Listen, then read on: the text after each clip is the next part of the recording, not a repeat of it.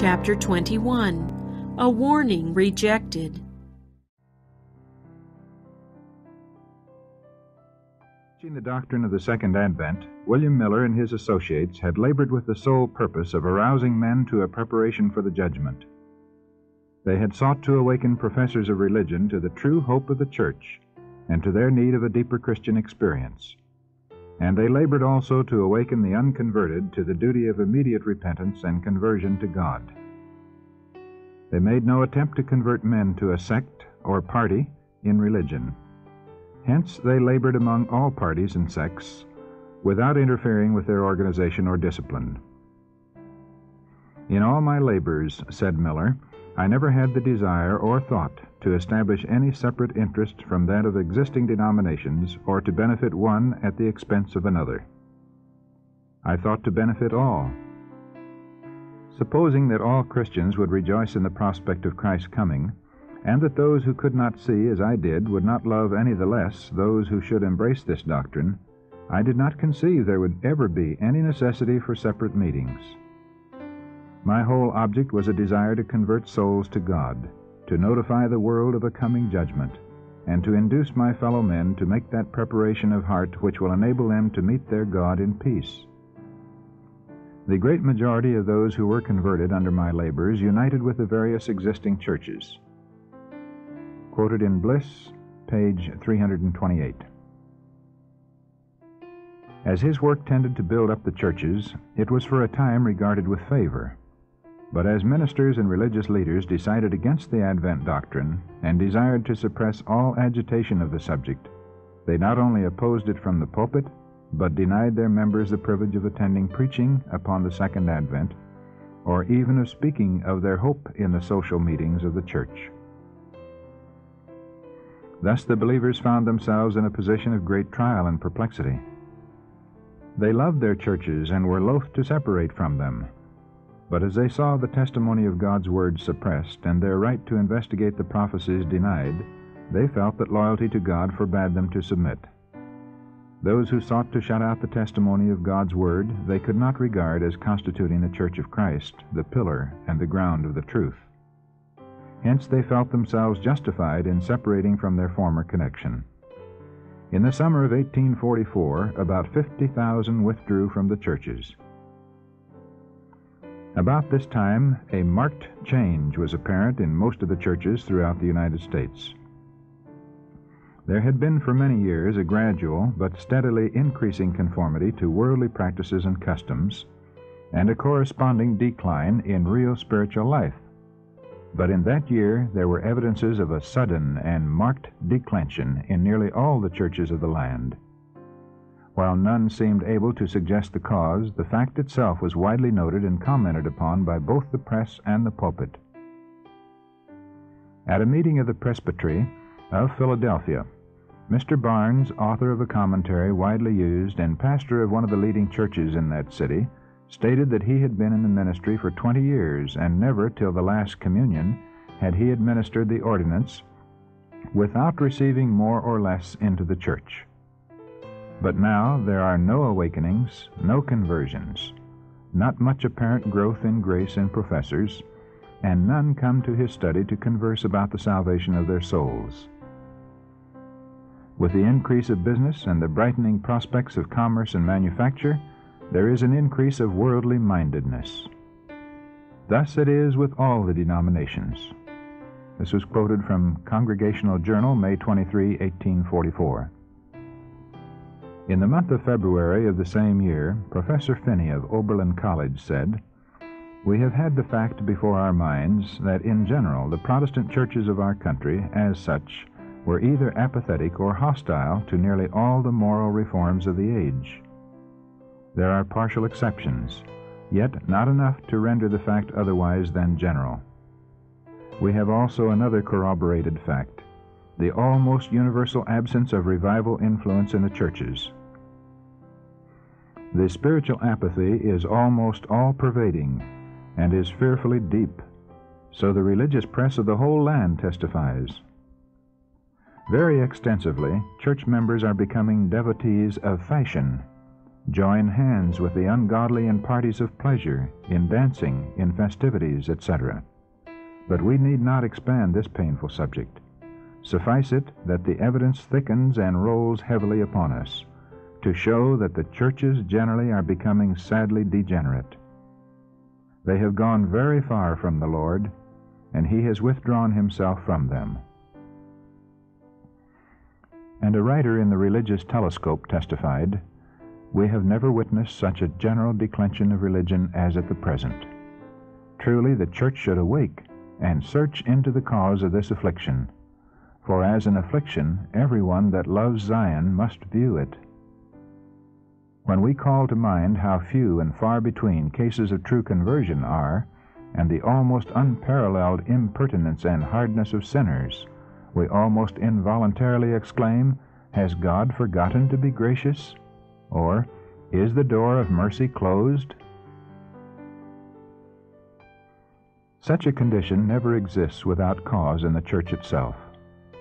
The spiritual darkness which falls upon nations, upon churches and individuals, is due not to an arbitrary withdrawal of the succors of divine grace on the part of God, but to neglect or rejection of divine light on the part of men. A striking illustration of this truth is presented in the history of the Jewish people in the time of Christ.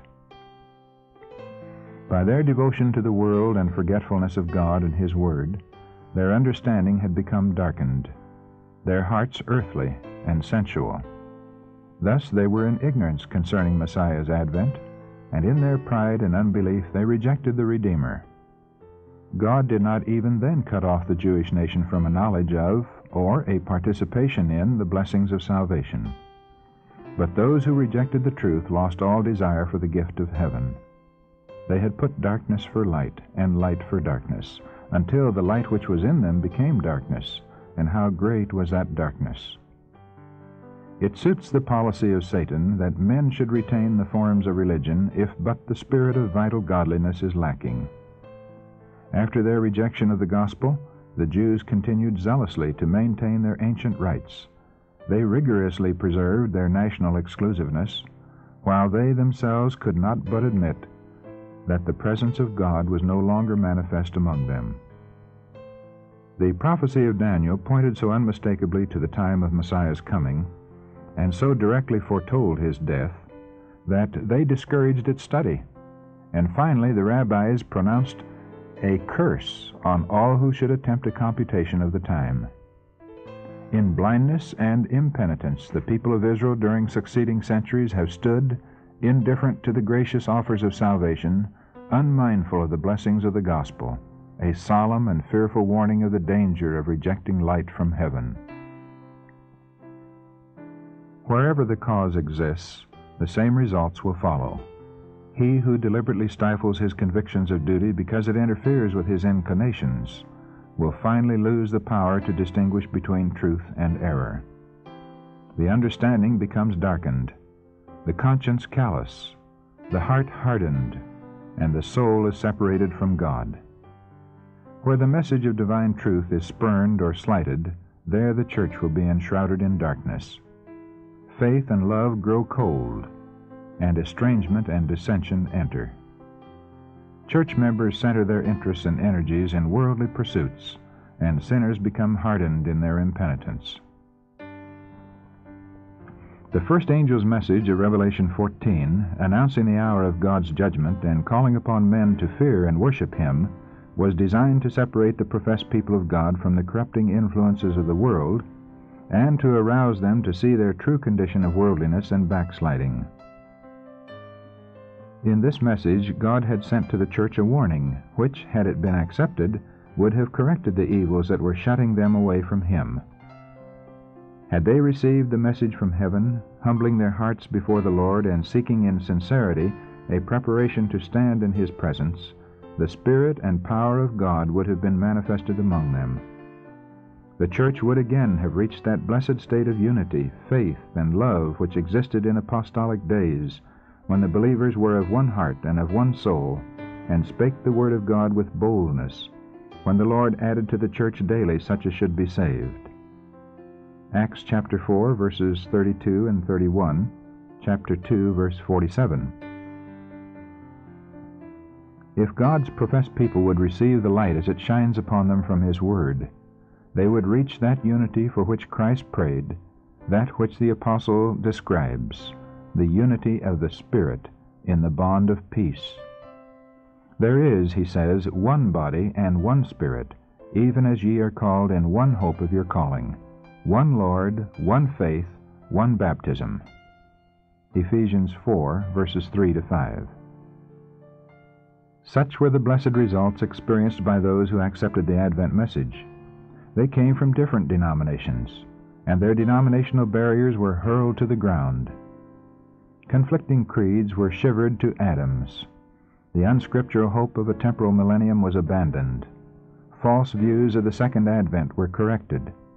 Pride and conformity to the world were swept away. Wrongs were made right. Hearts were united in the sweetest fellowship, and love and joy reigned supreme. If this doctrine did this for the few who did receive it, it would have done the same for all if all had received it. But the churches generally did not accept the warning. Their ministers, who, as watchmen unto the house of Israel, should have been the first to discern the tokens of Jesus' coming, had failed to learn the truth either from the testimony of the prophets or from the signs of the times.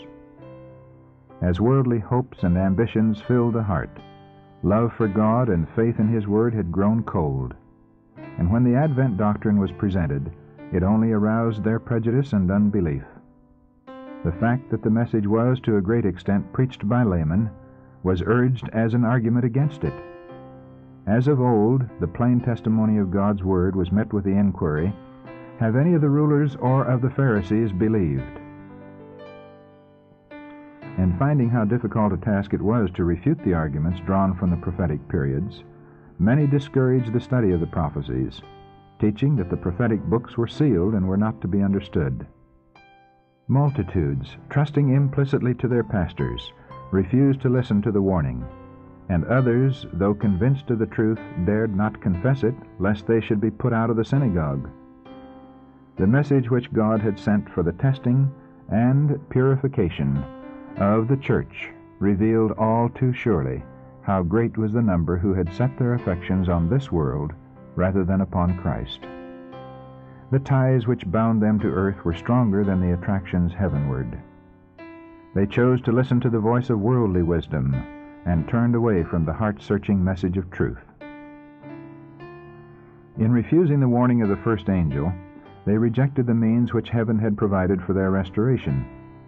They spurned the gracious messenger that would have corrected the evils which separated them from God, and with greater eagerness they turned to seek the friendship of the world.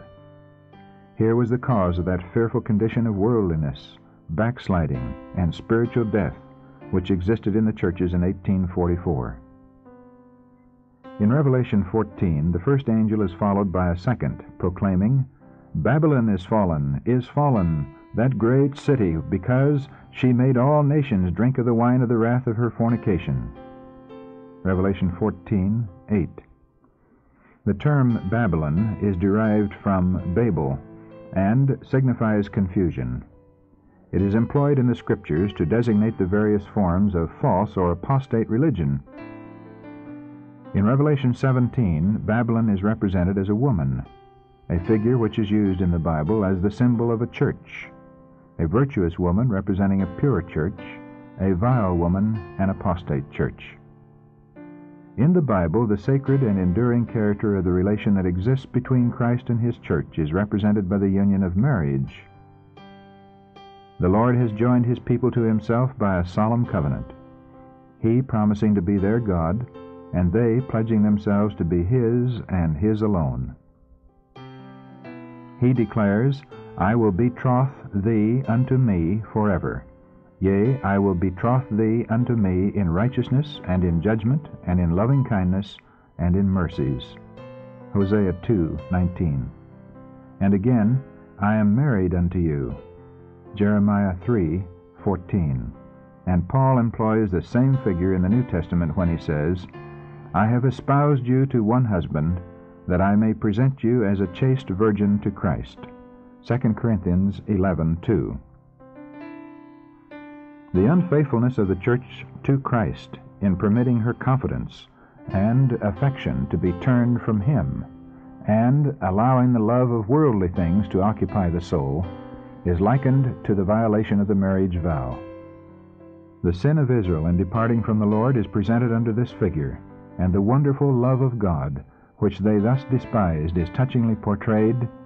I swear unto thee, and entered into a covenant with thee, saith the Lord God, and thou becamest mine. And thou wast exceeding beautiful, and thou didst prosper into a kingdom. And thy renown went forth among the heathen for thy beauty, for it was perfect through thy comeliness, which I had put upon thee.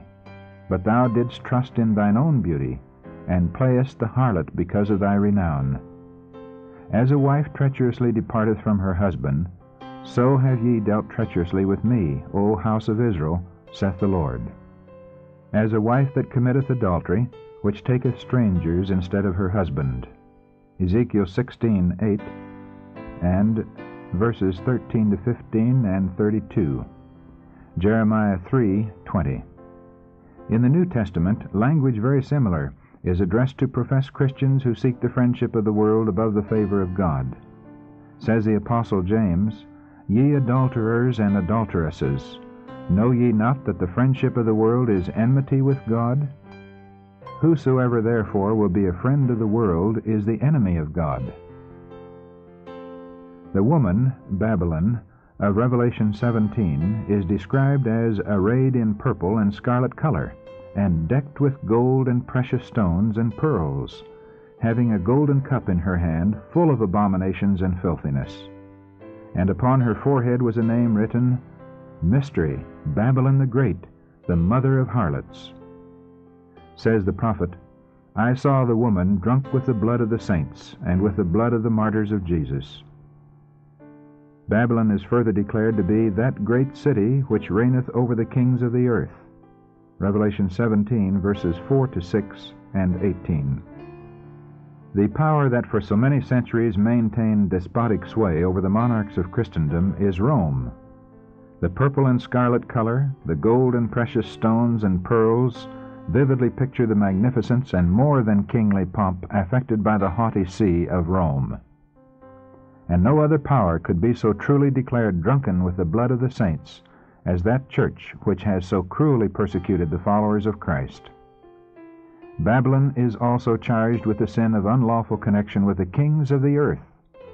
It was by departure from the Lord and alliance with the heathen that the Jewish church became a harlot, and Rome, corrupting herself in like manner by seeking the support of worldly powers, receives a like condemnation. Babylon is said to be the mother of harlots. By her daughters must be symbolized churches that cling to her doctrines and traditions and follow her example of sacrificing the truth and the approval of God in order to form an unlawful alliance with the world. The message of Revelation 14, announcing the fall of Babylon, must apply to religious bodies that were once pure and have become corrupt.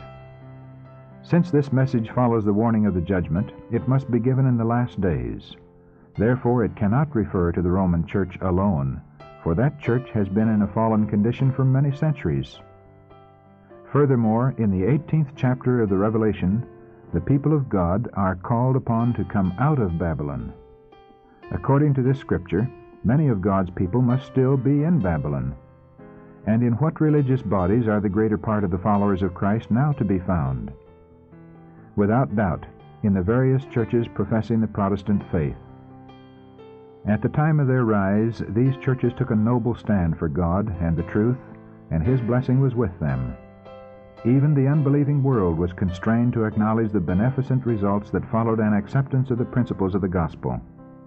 In the words of the prophet to Israel, Thy renown went forth among the heathen for thy beauty, for it was perfect through my comeliness, which I had put upon thee, saith the Lord God. But they fell by the same desire which was the curse and ruin of Israel, the desire of imitating the practices and courting the friendship of the ungodly. Thou didst trust in thine own beauty, and playest the harlot because of thy renown. Ezekiel 16, verses 14 and 15. Many of the Protestant churches are following Rome's example of iniquitous connection with the kings of the earth, the state churches by their relation to secular governments, and other denominations by seeking the favor of the world, and the term Babylon, confusion, may be appropriately applied to these bodies, all professing to derive their doctrines from the Bible, yet divided into almost innumerable sects, with widely conflicting creeds and theories. Besides a sinful union with the world, the churches that separated from Rome present other of her characteristics. A Roman Catholic work argues that if the Church of Rome were ever guilty of idolatry in relation to the saints, her daughter, the Church of England, stands guilty of the same, which has 10 churches dedicated to Mary for 1 dedicated to Christ. By Richard Challoner, in The Catholic Christian Instructed, preface, pages 21 and 22. And Dr. Hopkins, in A Treatise on the Millennium, declares, there is no reason to consider the anti-Christian spirit and practices to be confined to that which is now called the Church of Rome. The Protestant churches have much of Antichrist in them, and are far from being wholly reformed from corruptions and wickedness. Samuel Hopkins, in Works, Volume 2, page 328. Concerning the separation of the Presbyterian Church from Rome, Dr. Guthrie writes, 300 years ago, our church, with an open Bible on her banner, and this motto, Search the Scriptures, on her scroll, marched out from the gates of Rome. Then he asked the significant question, did they come clean out of Babylon? Thomas Guthrie, in The Gospel in Ezekiel, page 237. The Church of England, says Spurgeon, seems to be eaten through and through with sacramentarianism, but nonconformity appears to be almost as badly riddled with philosophical infidelity. Those of whom we thought better things are turning aside one by one from the fundamentals of the faith. Through and through, I believe, the very heart of England is honeycombed with a damnable infidelity which dares still go into the pulpit and call itself Christian. What was the origin of the great apostasy? How did the church first depart from the simplicity of the gospel? By conforming to the practices of paganism to facilitate the acceptance of Christianity by the heathen. The Apostle Paul declared, even in his day, the mystery of iniquity doth already work. 2 Thessalonians 2:7. During the lives of the apostles, the church remained comparatively pure. But toward the latter end of the 2nd century, most of the churches assumed a new form. The first simplicity disappeared, and insensibly, as the old disciples retired to their graves, their children, along with new converts, came forward and new modeled the cause. By Robert Robinson, in Ecclesiastical Researches, Chapter 6, Paragraph 17, page 51. To secure converts, the exalted standard of the Christian faith was lowered, and, as the result, a pagan flood flowing into the church carried with it its customs, practices, and idols. By Gavazzi, in Lectures, page 278. As the Christian religion secured the favor and support of secular rulers, it was nominally accepted by multitudes. But while in appearance Christians, many remained in substance pagans, especially worshiping in secret their idols. Also from Gavazzi in Lectures, page 278. A process repeated. Has not the same process been repeated in nearly every church calling itself Protestant? As the founders, those who possessed the true spirit of reform, pass away, their descendants come forward and new model the cause. While blindly clinging to the creed of their fathers and refusing to accept any truth in advance of what they saw, the children of the reformers depart widely from their example of humility, self-denial, and renunciation of the world. Thus the first simplicity disappears. A worldly flood flowing into the church carries with it its customs, practices, and idols. Alas, to what a fearful extent is that friendship of the world which is enmity with God, now cherished among the professed followers of Christ. How widely have the popular churches throughout Christendom departed from the Bible standard of humility, self-denial, simplicity, and godliness. Said John Wesley, in speaking of the right use of money, "Do not waste any part of so precious a talent, merely in gratifying the desire of the eye, by superfluous or expensive apparel, or by needless ornaments. Waste no part of it in curiously adorning your houses, in superfluous or expensive furniture, in costly pictures, painting, gilding. Lay out nothing to gratify the pride of life, to gain the admiration or praise of men. So long as thou doest well unto thyself, men will speak good of thee.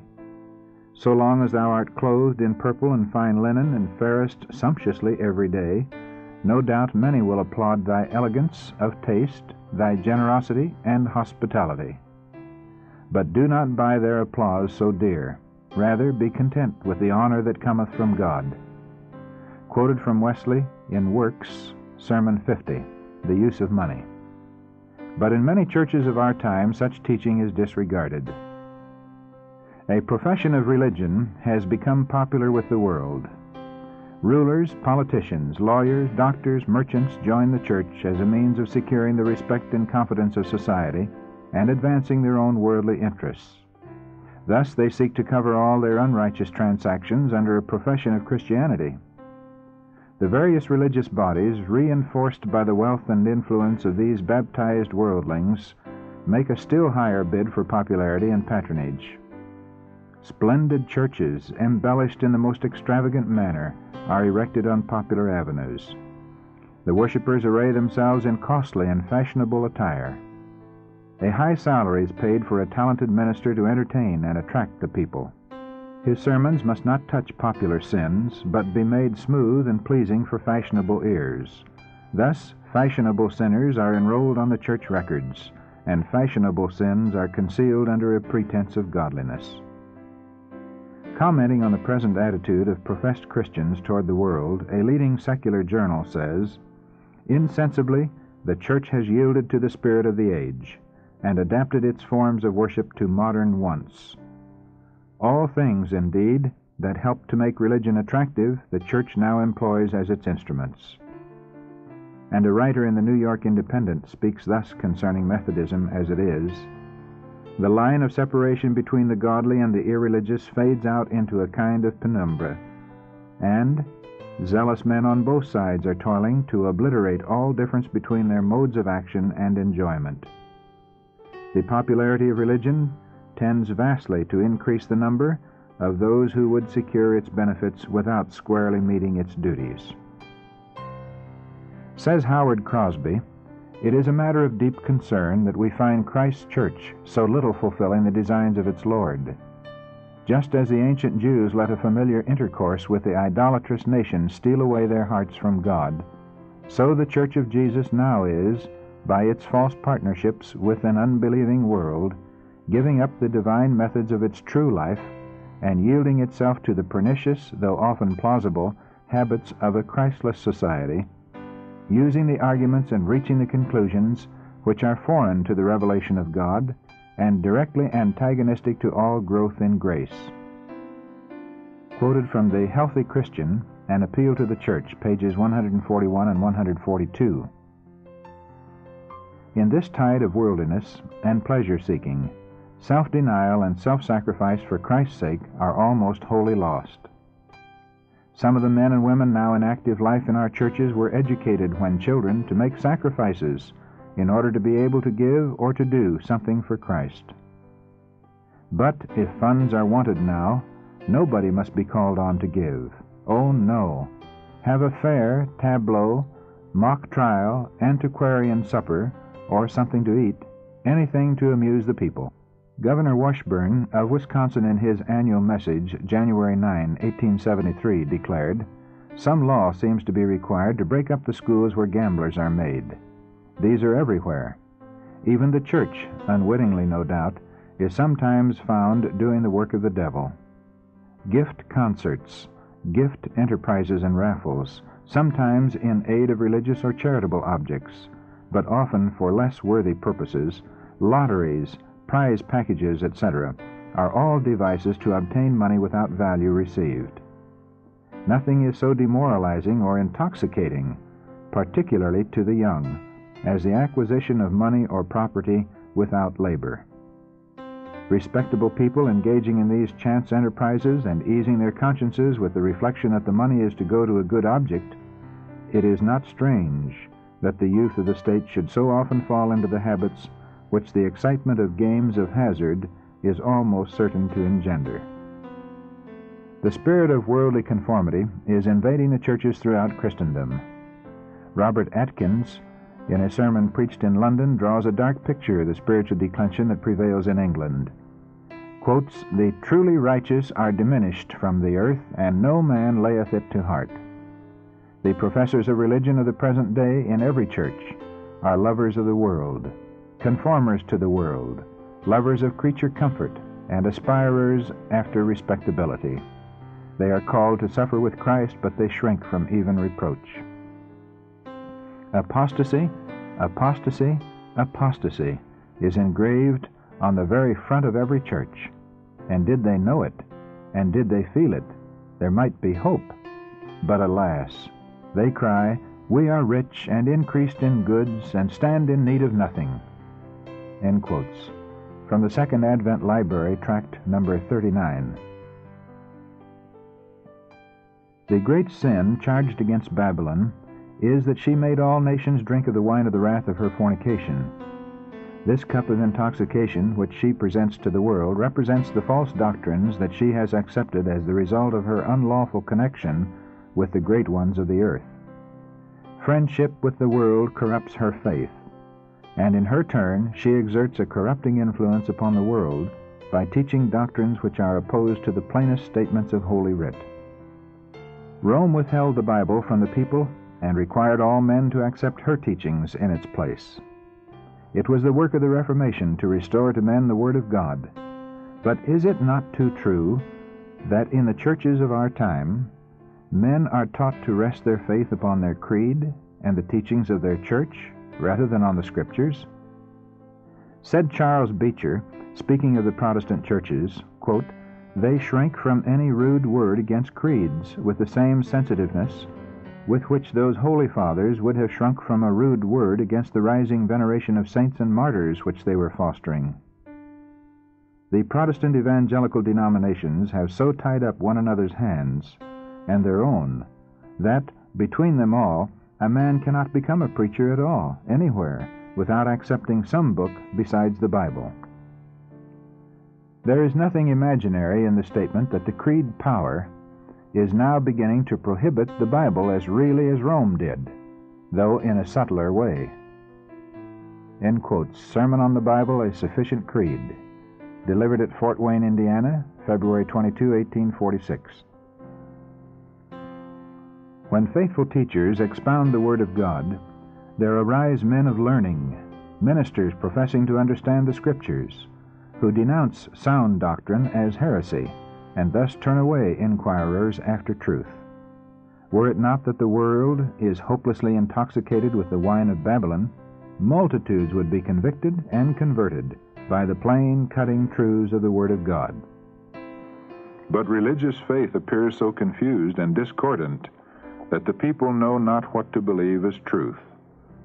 The sin of the world's impenitence lies at the door of the church.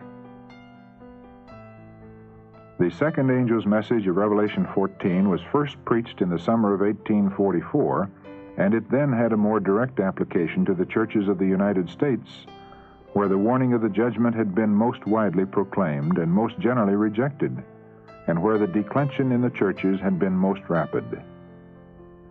But the message of the second angel did not reach its complete fulfillment in 1844. The churches then experienced a moral fall in consequence of their refusal of the light of the Advent message, but that fall was not complete. As they have continued to reject the special truths for this time, they have fallen lower and lower. Not yet, however, can it be said that Babylon is fallen, because she made all nations drink of the wine of the wrath of her fornication. She has not yet made all nations do this. The spirit of world conforming and indifference to the testing truths for our time exists, and has been gaining ground in churches of the Protestant faith in all the countries of Christendom. And these churches are included in the solemn and terrible denunciation of the second angel. But the work of apostasy has not yet reached its culmination. The Bible declares that before the coming of the Lord, Satan will work with all power and signs and lying wonders and with all deceivableness of unrighteousness. And they that received not the love of the truth, that they might be saved, will be left to receive strong delusion that they should believe a lie. 2 Thessalonians chapter 2, verses 9 to 11. Not until this condition shall be reached, and the union of the church with the world shall be fully accomplished throughout Christendom, will the fall of Babylon be complete. The change is a progressive one, and the perfect fulfillment of Revelation 14:8 is yet future. Searching for light. Notwithstanding the spiritual darkness and alienation from God that exist in the churches which constitute Babylon, the great body of Christ's true followers are still to be found in their communion. There are many of these who have never seen the special truths for this time. Not a few are dissatisfied with their present condition and are longing for clearer light. They look in vain for the image of Christ in the churches with which they are connected. As these bodies depart further and further from the truth and ally themselves more closely with the world, the difference between the two classes will widen, and it will finally result in separation. The time will come when those who love God supremely can no longer remain in connection with such as are lovers of pleasures more than lovers of God, having a form of godliness but denying the power thereof. Revelation 18 points to the time when, as the result of rejecting the threefold warning of Revelation 14, verses 6 to 12, the church will have fully reached the condition foretold by the second angel, and the people of God still in Babylon will be called upon to separate from her communion. This message is the last that will ever be given to the world, and it will accomplish its work. When those that believed not the truth, but had pleasure in unrighteousness, 2 Thessalonians 2:12, shall be left to receive strong delusion and to believe a lie, then the light of truth will shine upon all whose hearts are open to receive it, and all the children of the Lord that remain in Babylon will heed the call, "Come out of her, my people." Revelation 18:4.